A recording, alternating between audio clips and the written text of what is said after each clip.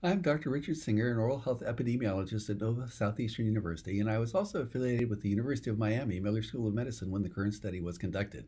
We examined the association between periodontal disease and cardiovascular disease risk among participants of the Hispanic Community Health Study of Latinos. This study is one of the first attempts to describe the association between valid measures of periodontal disease and heart disease risk in a diverse U.S. Hispanic population. Perhaps our findings are best understood by looking at the segment of our study population with the greatest risk. These were Dominican men between the ages of 60 and 69 years of age with moderate severe periodontal disease. We see that after controlling for participants' characteristics and other risks of heart disease, there was an estimated additional 40% risk of experiencing one of a constellation of cardiovascular disease events within 10 years.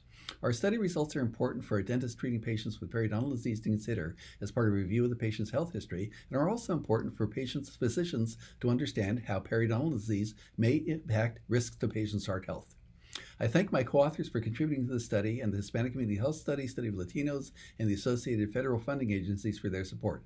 Feel free to contact me if you would like to read the entire study.